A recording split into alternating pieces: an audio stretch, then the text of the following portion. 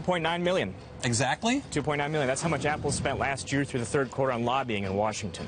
$2.9 million in lobbying? That's a lot of lobbying. Yeah, it is a lot of lobbying, but it's not as much as Google, which was nearly $14 million that period. But it is on pace for a new record for Apple, which is just underscoring how much more of a presence they're having in the city. And back in the day, Steve Jobs, the company, did some lobbying, but really kept government, like a lot of Silicon Valley, sort of at arm's length. Yeah, under Tim Cook, that's changing. He's making an effort to get Apple out in the community in D.C. They're the world's largest company now, and they have a lot more issues as they get into new product lineups such as smartwatch and health data. Well, the Apple Health thing hasn't, taken off in the way that the hype might have suggested, at least in the first few months. Well, we could see some changes when the new watch comes later this year.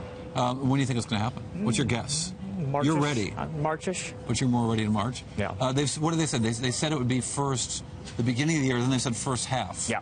Yeah. In my experience, first half is June 30, because nothing happens until the deadline.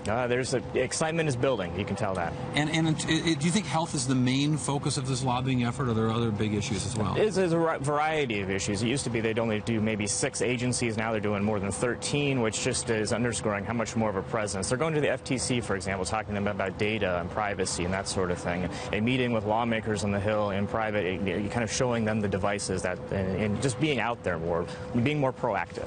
It's fairly interesting because these issues of technology are floating into everything, including politics. Yeah.